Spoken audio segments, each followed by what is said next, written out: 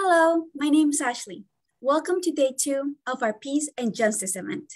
Before we get started, I would like to take a few minutes to acknowledge the lives we've lost to gun violence every day. On average, 100 people are killed by guns in America daily, and even more are shot and injured.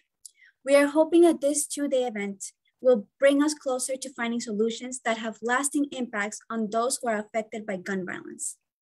And as we think about the lives we have lost, I would like to ask if all of us could take a 30-second moment of silence. Thank you.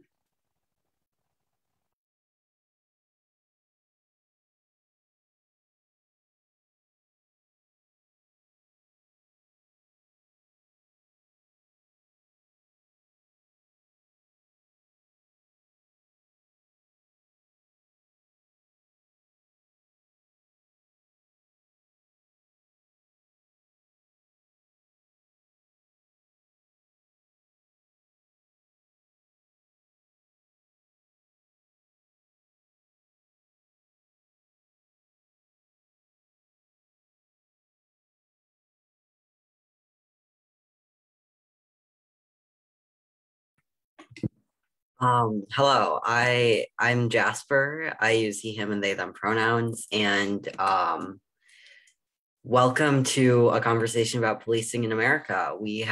Today we have three panelists with us to talk about and answer some questions about different ways law enforcement plays a role in gun violence and general public safety within that realm. We have some prepared questions which were sent out beforehand to the panelists. And now if you three would like to do quick 1-minute introductions, you can feel free to do that now.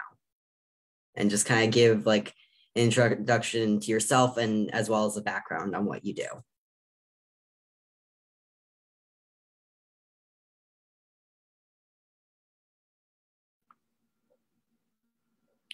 Hi, I am Cami Chavis. I am a professor at the Wake Forest University School of Law.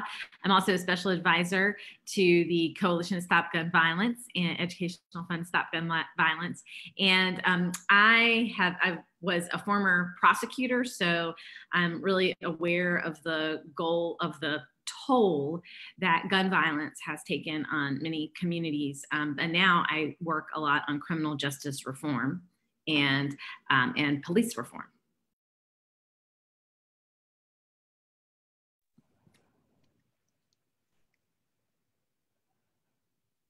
All right, I'm Alex Williams, a neighborhood safety coordinator with Safe and Sound. I'm serving in the District 5 area, so that's the Amani and Harambe neighborhoods in Milwaukee.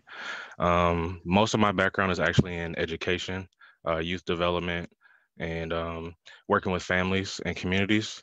I took this role to try to improve community police relations in my neighborhood and make that learning a two-way conversation. And I guess one of the philosophies I live by is if not me, then who? If we don't have somebody who's from our Milwaukee neighborhoods working directly with law enforcement to be the voice of the community, then who is doing that for us? So that's why I'm here.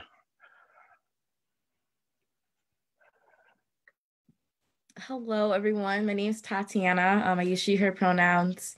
I am a policy associate with March for Our Lives, but I've been doing gun violence prevention work for a while now. Actually, I was a WAVE intern, so shout out to all you interns that put together this amazing event. It's so cool, and to just see how far this internship program has gone, it's really cool to see. So just excited to be here. I'm from Milwaukee, so just seeing gun violence, in our community every single day is really why I got involved. But also, I lost my aunt in 2017 in a murder-suicide at the hands of her husband, who actually was a Milwaukee police officer. So excited for this conversation. Thank you. Welcome. We're very happy to have you here. So we're going to get started with some of the questions we have. And the first one, what do you believe are some of the leading causes of gun violence? So if anyone would like to go first, feel free.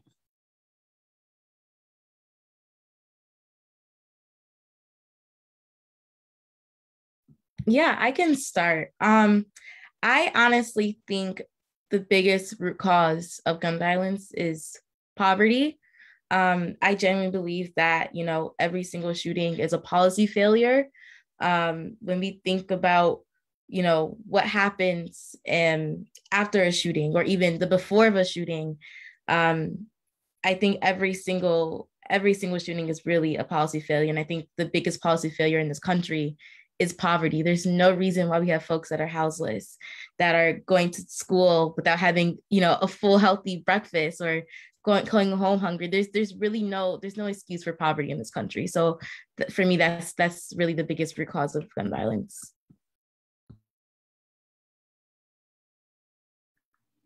Hi, can everyone hear me? I think I'm having a little trouble with my internet. Yeah, I can hear you just fine. Okay, so yeah, when we think about root causes, and again, Tatiana has mentioned poverty, but I think also there are a lot of structural things that are happening in communities.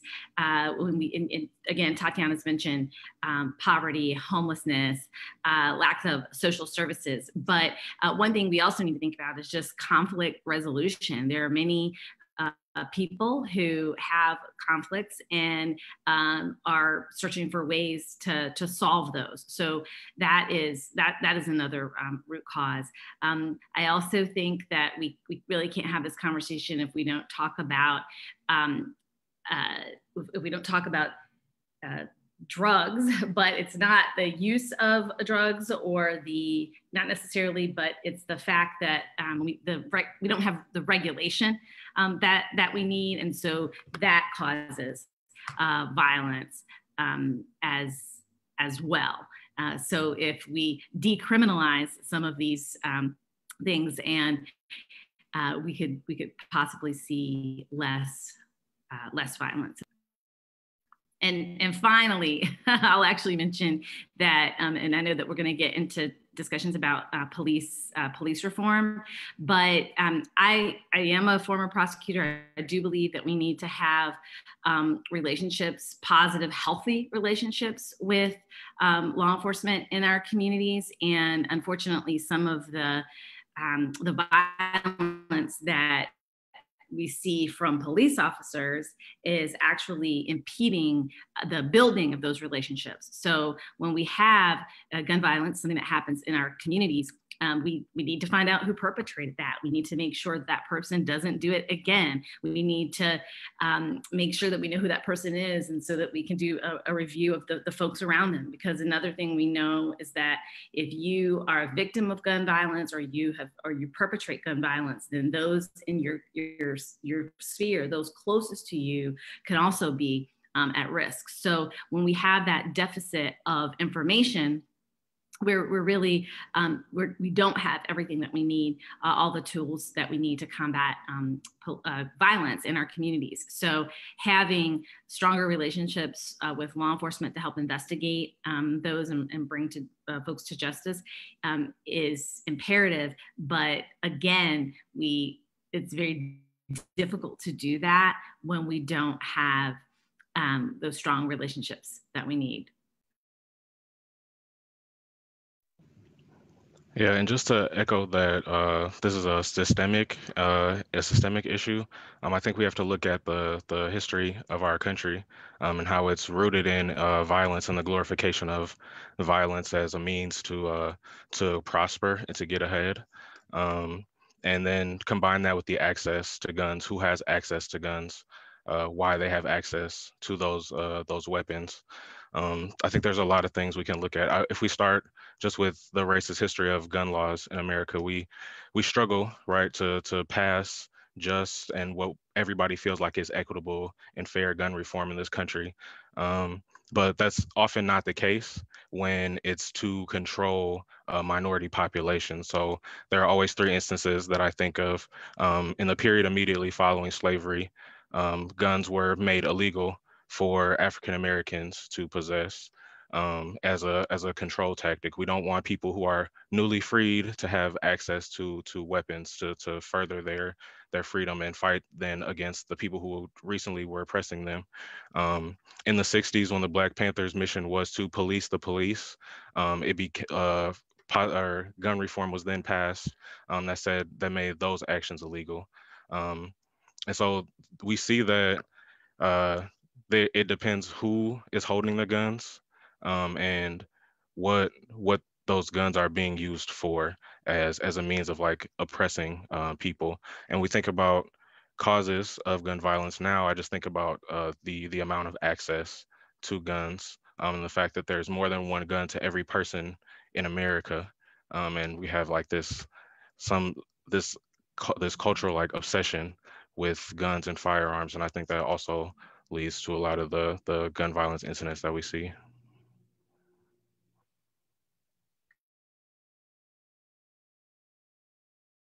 Thank you.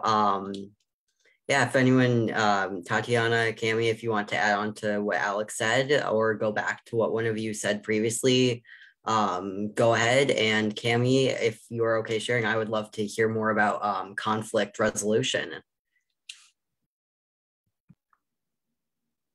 Yeah, so we know that there are times when you can have, or there are programs, right? When folks talk about violence disruptors, right? So people, being able to, this goes back to when we're thinking about in our schools, right? And young folks, and who are they talking to? Who can they talk to about the problems that are happening in their lives? And I can recall from my own life and my children's lives, conflicts happen. But when you have, as some of the other panelists said, when you have an easy access to firearms, I mean, these can escalate, and you have that, and I'm particularly thinking about youth violence, where we know that the adolescent brain, there are tons of scientific studies, and case law is even backs up these studies, that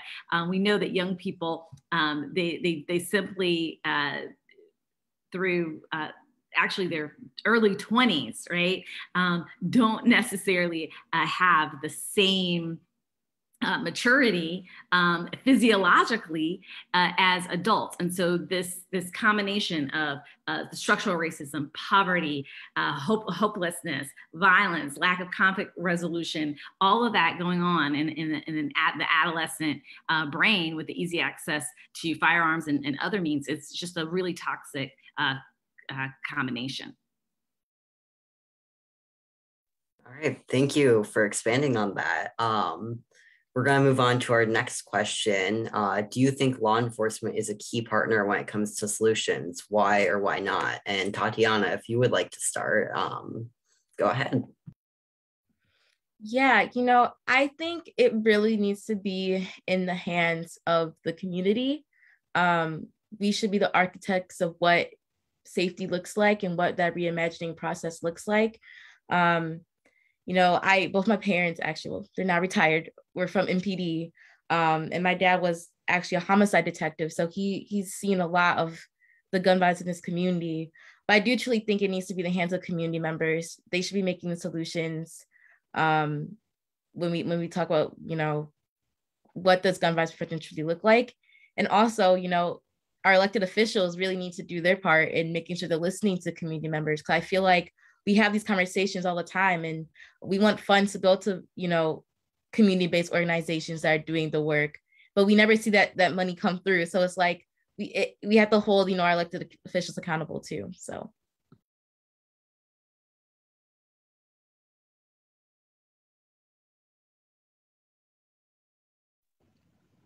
And so I would definitely want to echo what Tatiana said about it being in the hands of the community and community organizations being able to have the power and the means to be able to inflict that positive change on their communities. I think that right now, as it stands, and the way that I'm going to answer the question is the current state of what's going on in the country at the moment. Until people get things like police reform, and some groups are like fighting for abolition. Until then, I think it's important that those community organizations are at the table with law enforcement so that they're able to influence policy and things of that nature. I think that one of the best experiences I've had as a neighborhood safety coordinator is actually going to MPD Citizens Academy, where they teach you about how police officers are trained, what police procedures are, what the proper way to conduct certain police procedures is, and what the incorrect way is. And I think that it's important for all community members to have that knowledge. And I think that it's not publicized enough, right? Like the information is public, what the code of conduct is and what all the police procedures are in certain situations. It's public, but it's not publicized. And so once community organizations have that information, and they're able to use that same language to then empower the community and fight the system of oppressive policing, get better if they do want police, having community policing be the model that is expanded on and actually utilized and is the actual heart of what policing is. Until that happens, we do have community organizations I feel like need that voice and need to be able to sit down with police officers, but also bring to the table that language. So I think the biggest example for me is the George Floyd Justice and Policing Act, which put a ban on chokeholds being utilized against citizens.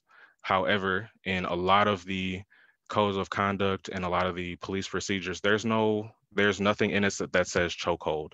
So while it feels like a victory for community organizations, it actually hasn't altered those police procedures. And that's what I mean by having that language and having that knowledge to be able to create transformative, like actual sweeping change across those systems.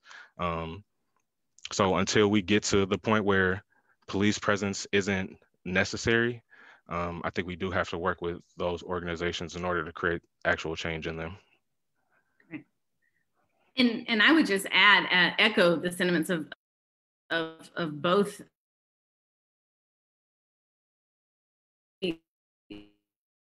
police and model of policing do you use? And they'll say, see, so that you guys can still hear me. You actually cut out, so we weren't able to hear what you just said. Okay, so I'm going to turn my camera off for a second because I think that might help my bandwidth. I apologize for my technical difficulties.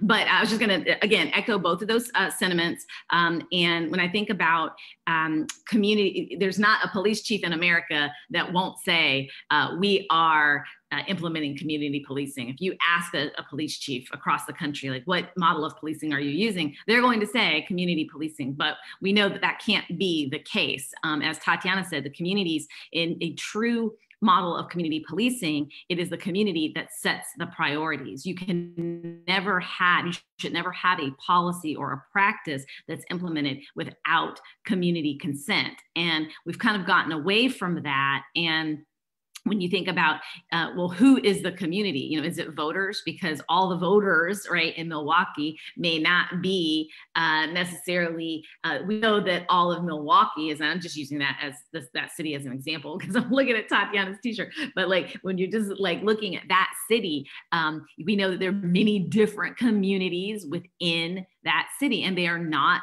all policed in the same way. And that is a problem. And I want to go back to the George Floyd Policing Act, because I do think that there are a lot of really valuable reforms in the George Floyd Justice and Policing Act. And these are, unfortunately, these are not new ideas.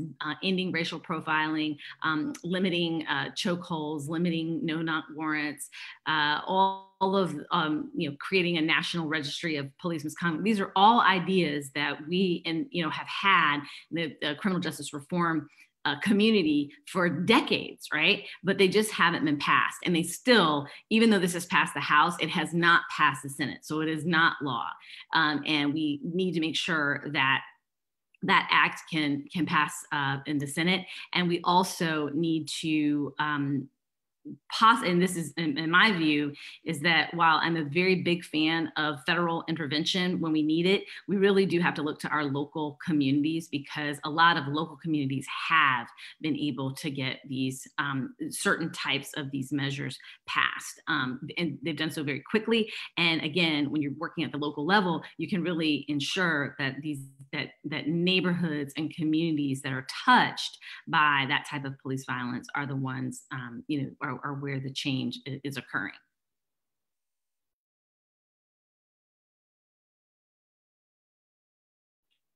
Yeah, thank you. That is, yeah, it's definitely important to look towards more communities instead of stuff on a federal level, because while federal levels can help, having that community voice is also incredibly important. So if no one else has anything to add on to this question, we'll move on to the next one. In your opinion, what role, if any, should police play within communities? Is it similar or different from what you see currently? And Cami or Alex, if one of you could start this time, go ahead. Yeah, I'll just very briefly, because I think I've said a lot of response to that, but I think that absolutely it has to be different than it is today. We're not, you can look at the homicide clearance rates from around the country and look at the zip codes and where they are, and ask yourself what type of police presence, what's happening in those communities. We've lived for decades under, stop and frisk, right? That's been a term that is used a lot in for the practice that was happening in New York City, but it happens everywhere, lots of major metropolitan areas.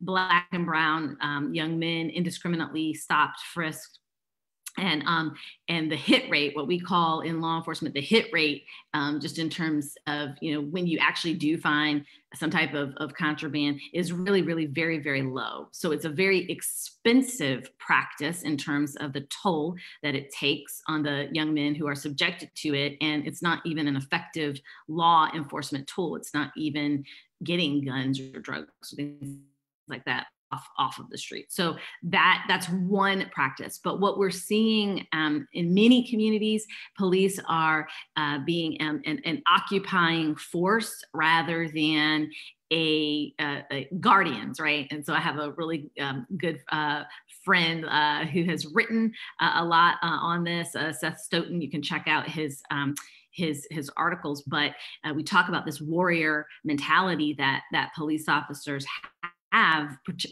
particularly when it comes to communities of color. And having been a prosecutor in Washington, D.C. many, many years ago, you could see the results when you look in the courtroom, and every defendant that you see is a Black or brown male.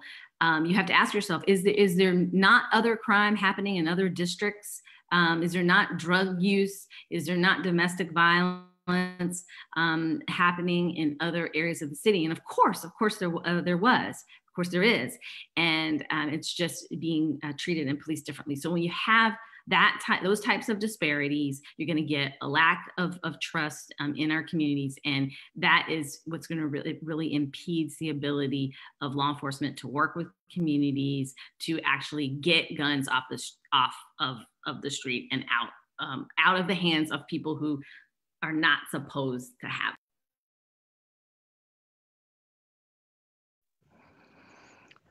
Yeah, and I think the question of what role should police play in communities, I would love to live in a society where even the thought of police is completely unnecessary. And I think that's about strengthening community organizations and social services to be able to take over those jobs or those roles that we rely on police officers for, that many times they don't have enough training for. Other people have gone to school to deal with certain things that they could see on the street that they shouldn't be dealing with. So I think that we should always, no matter if we're in, this is to if we're working in a nonprofit role, if we're working in social services, if we're working in service of any kind, our goal should always be to work ourselves out of a job always. And what I mean by that is we should be so, because those organizations and those things exist because we've identified a problem, and we want to create something to fix it, or a coalition to fix it, or do something to help remedy the problem. So eventually we want to be able to say that this problem is fixed. There are no more jobs in this social service work because this problem has been eliminated. And I think we want to get to that point with police in America, is where everything that they can do is handled by a community member, somebody from an organization or a social service who has extensive training in it and has healing and restorative justice at the heart of whatever that practice is, and whatever services people may need. So I definitely think that in a perfect world, there is no police. There's no need for police. There's no need for those law enforcement. The idea of enforcement. There's no place for enforcement in our communities, because they're thriving and because the community is taking care of itself and has the capacity to take care of itself. Yeah. So, at March for Our Lives, we kind of came with these are like, we didn't make these up, but like these like 5 forces of gun violence, right? And we kind of spoke about them, like poverty, mental health crisis, armed supremacy, political apathy, and gun glorification. And to me, police uphold these 5 forces. So I'm unable to see how they can be involved in solutions to solving gun violence, right? I mean, we even see, and we know this, police don't stop crime, they don't stop violence. I even think about when I was in high school, like as simple as like, yeah, I definitely cheated on tests before, even though I knew the consequences, but there was a need for me, right? I was at cheer practice, I was up late, I didn't study, so I cheated on a test or something like that. And I so like, and even on a micro level, like I don't think the answer to solving gun violence is law enforcement.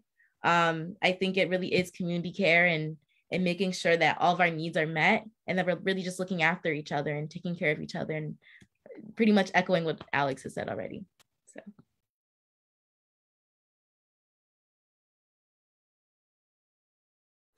Yeah, thank you. That was very insightful. If we are ready, we'll move on to the next question. How do you feel about defunding / diverting police funds to other sources, such as schools, more mental health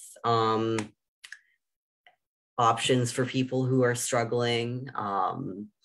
And whoever wants to start, go ahead.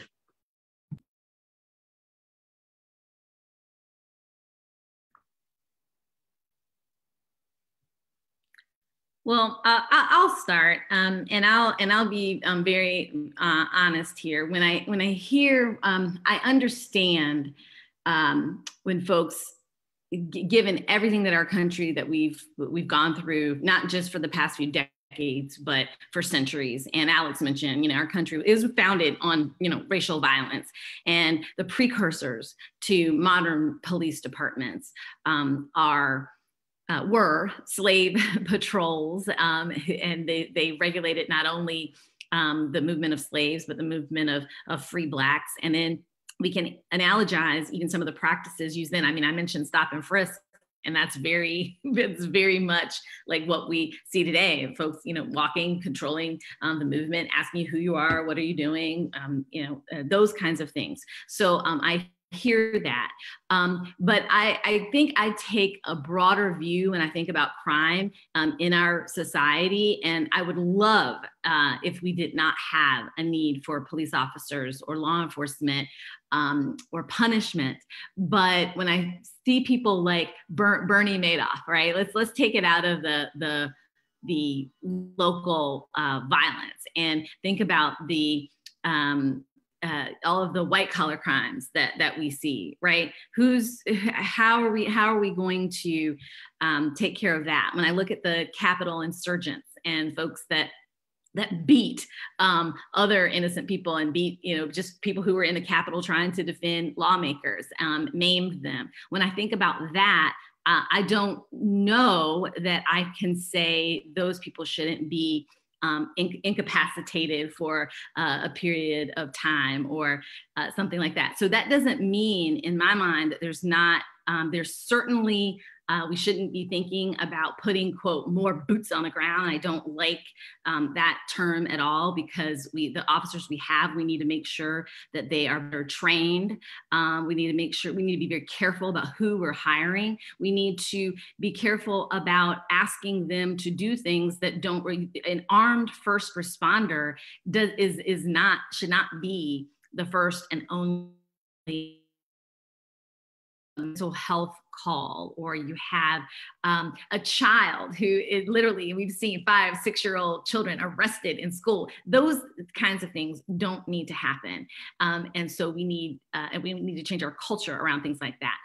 But to me, I'm going to stop short of this notion of defunding police, and because I also work with hate crimes and hate crimes against Black and brown people, and against trans folks and folks different sexual orientations, and I've seen people, murdered and beaten and raped, and I believe that there is a role for law enforcement in our country. I think that it shouldn't look how it looks today, and I hope for a better future again, and there's certainly transformative reform needs to happen, but in my lifetime, I'm not sure that I'm going to see some of those issues taken care of, and we need some responses to deter crime. That doesn't mean that we don't need to focus on the root causes.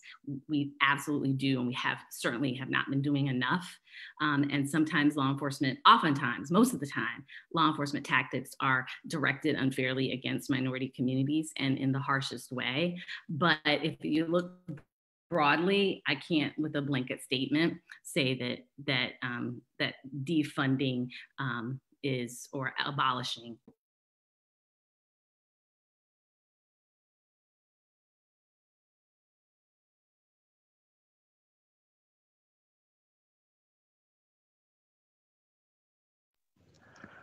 So I think there's space for money that is currently going towards law enforcement to be spent differently, yes.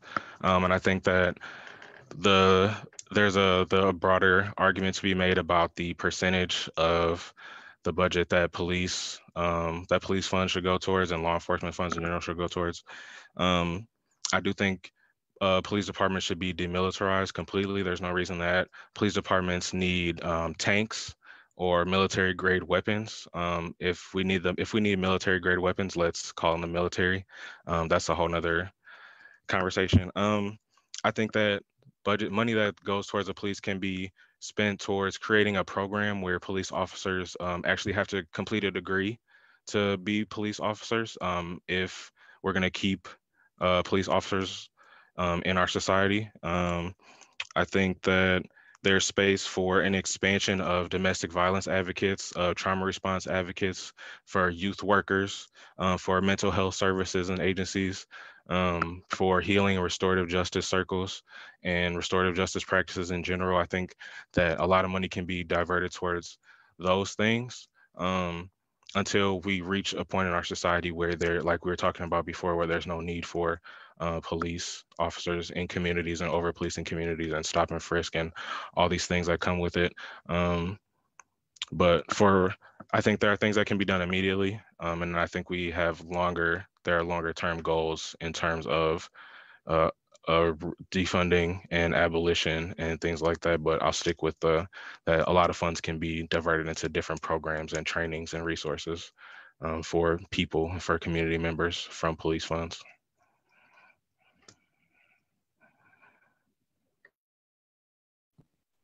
Yeah, so I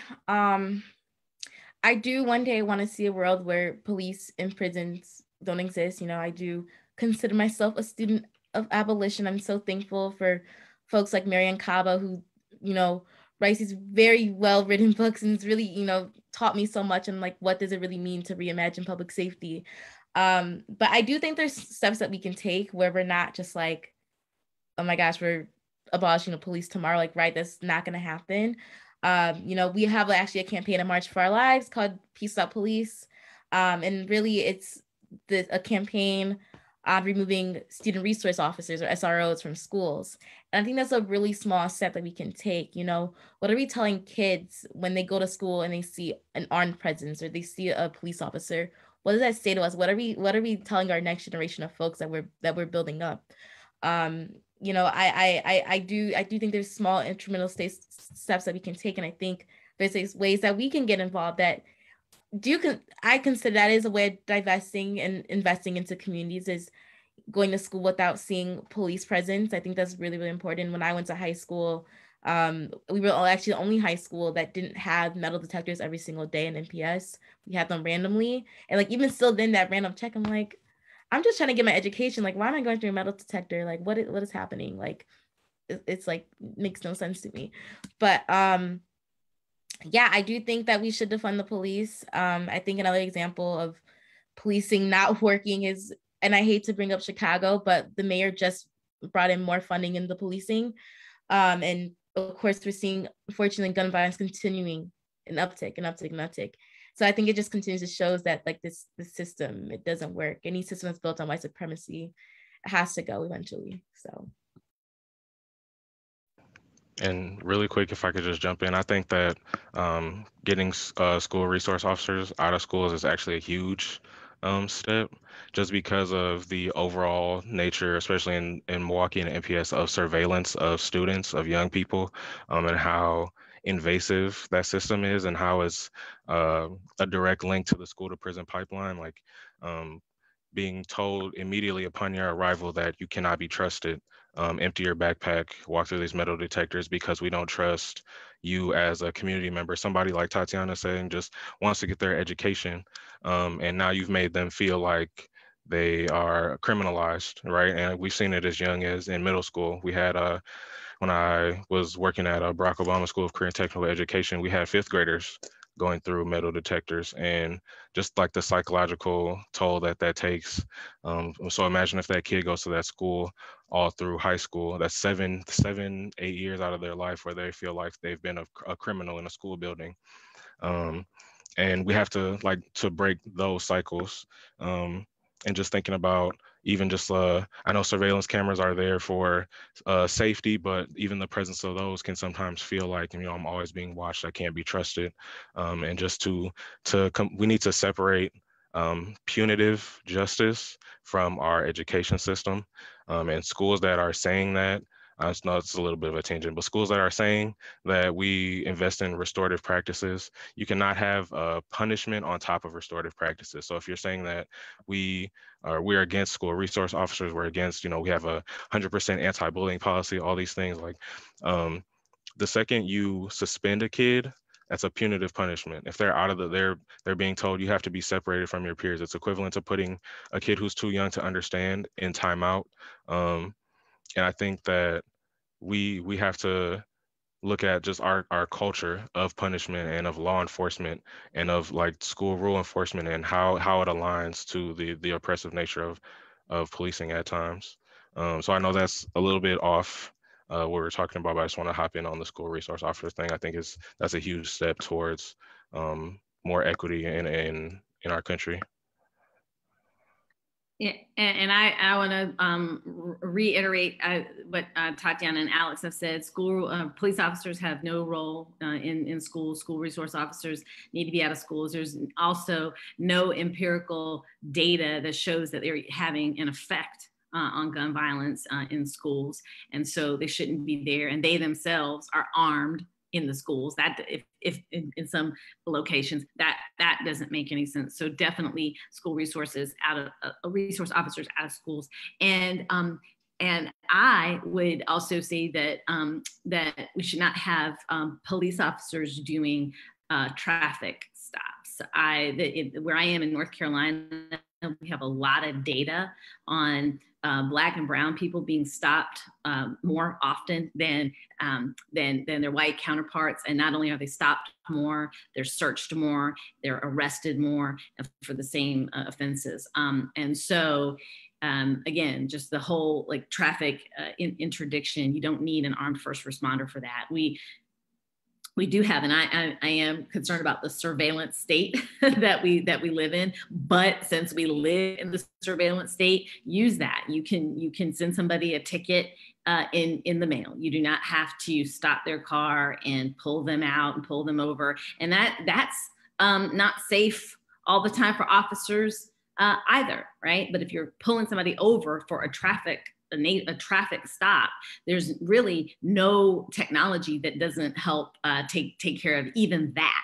So we have to be very careful about technology, but since we have it, let's use it and let's not put people in contact where they don't need to be in contact. And these end up in these various dangerous situations.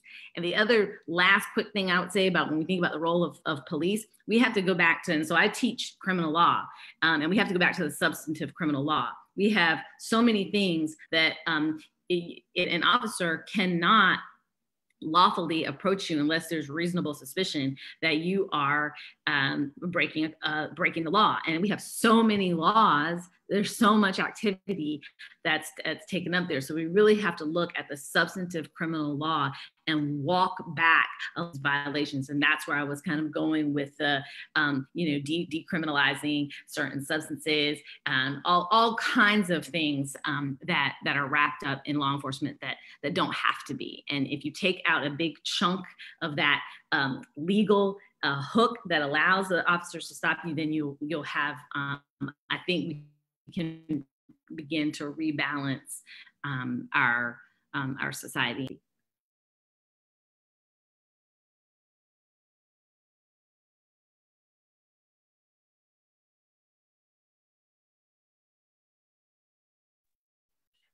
Yeah, thank you all for your answers. We're gonna move on. What major events have led to the way that we currently view police? So I'm curious to hear all of your perspectives, really, if you have one. Tatiana, I'm curious as to what you are aware of, as you are also a young person like me. So I'm curious to kind of see your perspective on things. But also Cami and Alex, I'm curious to hear what you have to say too. Yeah, I also think it's a little bit different for me because both my parents, were law enforcement. So like I grew up with guns in my house. I grew up with, two black parents that are also, in this system of policing. So I think I have a little bit of an interesting perspective on it. But of course, even like when I was growing up, I got like the talk and like what to do when you get pulled over and like to be wary of police and be cautious and make sure that, all these things that like, so many Black and brown folks get this discussion like growing up. So I think also the increase, and I think especially for us, because we're young and we grew up in this age of social media, like we can't turn away. It's really hard to turn away when we see these videos of police violence and police brutality. Like for me, especially last summer, it was really hard for me to just like look away. I mean, it's just like right there, like on our Instagram feeds, on our Twitter feeds, on Facebook, like it's just like everywhere. So I think that also has really had an impact. I think just on us just growing up and seeing that on social media. I remember when I was like very young, I think like maybe 12, 13, it's still like stuck with me. It was a young girl at school and was like getting arrested in her classroom. And it was just like very harsh. And I'm just like, oh my gosh, like this is like ridiculous. It makes no sense for this to be happening to a girl that's like my age, but my size. Which is like, even just seeing that and growing up with that and seeing that on social media, it's like, I just want to see like pictures of my friends. I want to look up, cute dog videos, and I'm seeing like police brutality and police violence. And so I think that's also has really altered, and that's probably a little bit different than other generations.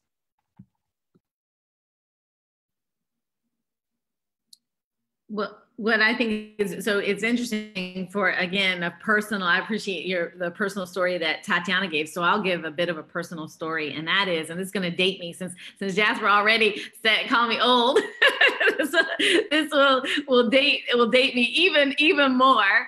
Just kidding there, Jasper. But I was a junior in high school when I saw Rodney King pulled out of a car and beaten by the Los Angeles Police Department. And if any of you have had an opportunity to view that, you'll see that not only was he beaten, kicked, hit by those 4 officers, again, during a traffic stop, but there many other law enforcement agents responded, and they just stood there. They saw that happening, they knew it was wrong, and they just stood there. So when you fast forward to what we saw with George Floyd and Derek Chauvin, his knee on George Floyd's neck and those other officers, that really resonated with me. And before, that's my generation's story, but before my generation, there were other generations. Folks had all these stories, and every generation continues to have their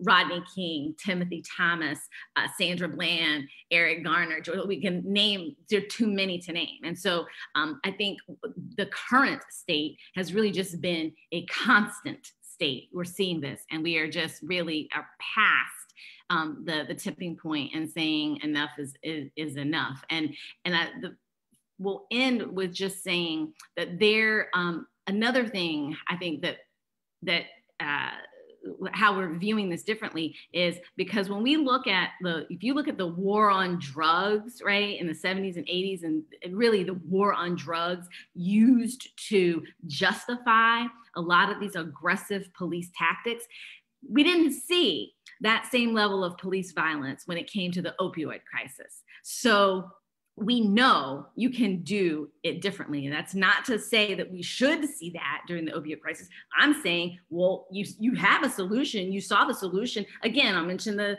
Capitol insurgency. You saw an incredible amount of police restraint. So we know you can do it. And that's why, that is why we are, I think, in our country feeling the way we feel. We know you can do it when you have a choice, and you're just not choosing that restraint when it comes to Black and Brown communities and people and their.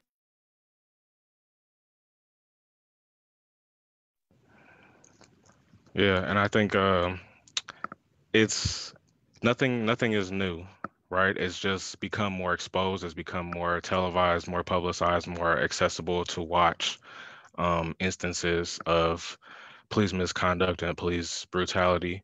Because Kimmy spoke to it earlier, the inception of policing in America is founded on slave catching and policing free Black people in the North. And that culture has permeated its way through and is still at the heart of the misconduct and the officers who choose to color outside of the lines. And so when we think about, I think for me personally, the incidents that tug at my heartstrings the most are that of Mike Brown, because I think that story resonates with me just because he was on his way to college, and there was no reason that incident had to turn violent, right? And because of his perceived criminality, because of his size, because of his race, because of all these historical injustices and oppressive things that have led to that moment, a young man with a bright future lost his life. And I think that combined with, I remember being in college when George Zimmerman was on trial for Trayvon Martin, and as soon as the first count came back not guilty, I remember being so upset that I turned the TV off, and had a roommate at the time who expressed disappointment that I turned the TV off because he wanted to watch it, and it wasn't. At that point, I realized that for some people, this is entertainment, right? And CNN is their ESPN, or like or their E, or it's their form of entertainment, and it's difficult when it easily could have been you. I've been pulled over before in situations where there was nothing I've done wrong, and the only questions were, "What are you doing over here? What are you doing? What are you doing over here?" And so that's not lost on me. And so when I think about young men who have unfortunately lost their lives, combined with the racist history of policing. I think that all those things account for people's justified view of however they feel about the state of policing in America.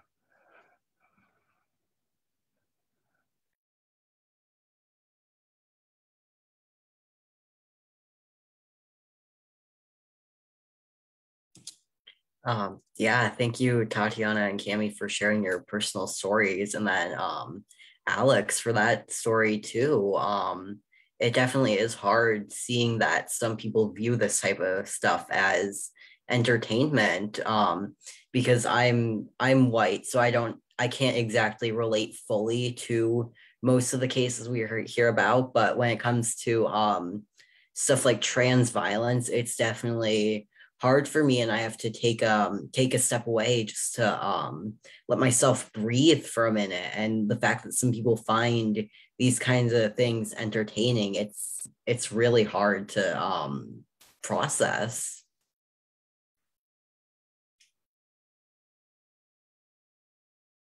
Yeah, so unless Cami, I saw you on mute, go ahead.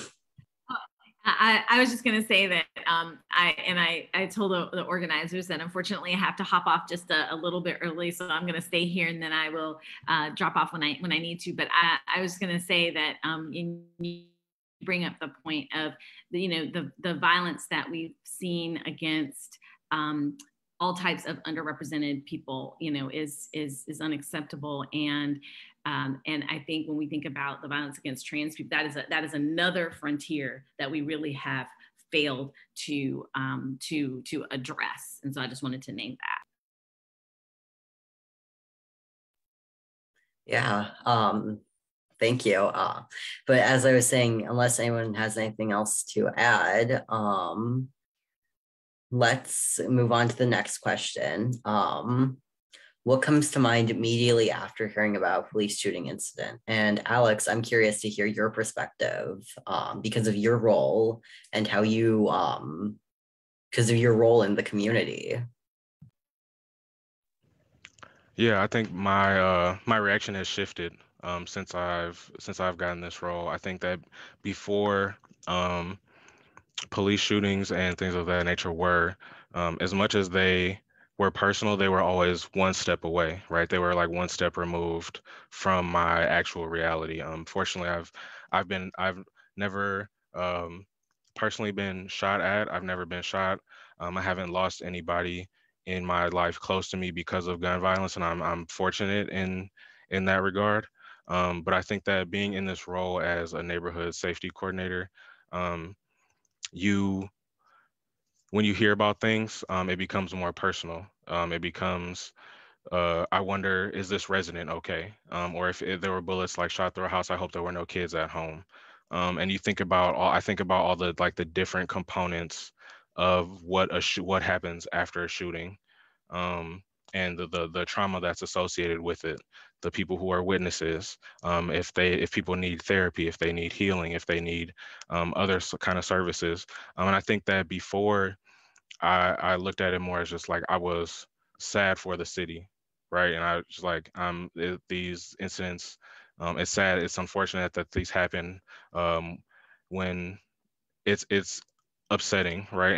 And now it's more, I look at it as, what can I do to help make the situation better? If there was a kid who was a witness, how can I get them in touch with the trauma response team to help get them social services? Or if they need a therapist, or if the shooting incident happened because of a domestic violence incident, connecting people with resources to help combat that. So I think that I've shifted more from a visceral, like, emotional reaction to more of a technical and like, how can I help reaction when it comes to whether it's a citizen shooting or a police shooting. That's kind of how my mentality has shifted since I've taken on my role as a neighborhood safety coordinator. And I'll just add before I go, I'll just say that you know, everything that Alex said, you know, your heart goes out for, you know, for the victim of the shooting, the family, the entire community, because these things reverberate right throughout the community. It's not just another, you know, person, but we can't help but thinking like that could be my son, that could be my cousin, that could be my uncle, that could be me.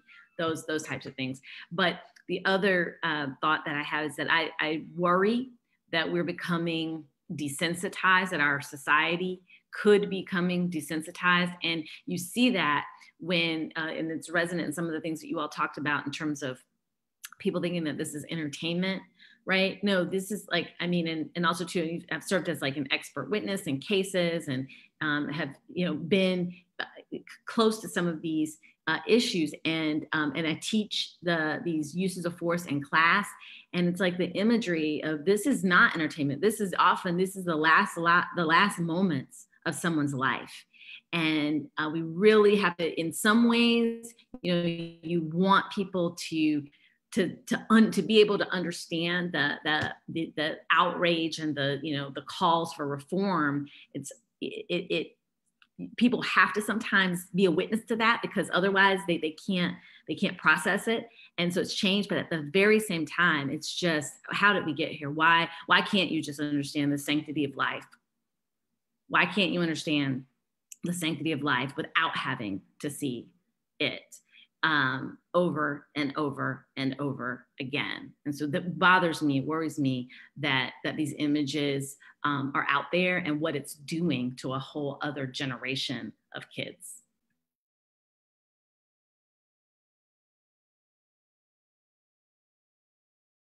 Yeah, I think the biggest thing I'll add is because I work with, you know, a lot of survivors and young people who've been impacted by gun violence. I've been seeing amongst my peers, my friends, that when there's a shooting that happens, it's often re-triggering. And I can also speak for myself, especially when it's domestic violence related or police related. It's almost like re-triggering. So something that I've been really big on is trying to like curate more safe spaces for us to just come and talk, whether it's mostly it's been virtual because like we live everywhere, but like just having a safe space for us to like just come together and speak and yell or cry, like whatever that needs to be. Yeah, because also even just like protesting and organizing protesting, that in itself is exhausting and can be traumatizing in the experiences that you experience with, you know, whether it's like supremacists or police. Like it's so much. So just really like big on like taking care of like my community and of course myself. Yeah, that's it's definitely important to have those safe spaces where people can just cry or vent if they have to about what they are dealing with, just from either hearing the news or protesting or what have you. We had another question, but we are getting close to time. And we did talk about this briefly, but could you leave us with your final thoughts about the future of public safety? Yeah, I'll be quick. I think it's really up to all of us. I don't, you know, we need to be the architects of what that looks like. We, you know, just have to come together and really just decide what that looks like. And I think especially it's in the hands of those directly impacted, the most affected.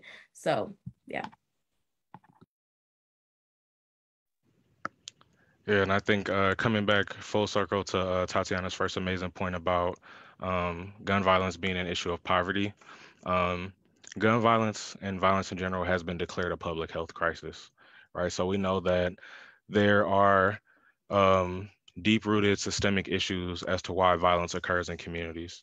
Um, when people don't have the things that they need, they often turn to illegal ways of getting what they need to survive. It's human nature to want it to survive. And however people are able to do that, oftentimes, or not, I won't say oftentimes, but there are times when people get hurt because of it, and the access to guns and the glorification and all those things of guns contribute to those factors. I say all this to say, if we want to combat gun violence in our communities, we have to look at how we take care of the people within our communities. Is there good access to education, to job opportunities, to food, to healthcare, to mental health resources, to therapy for people who need it? When people have all the things that they need, the capacity for crime will plummet significantly.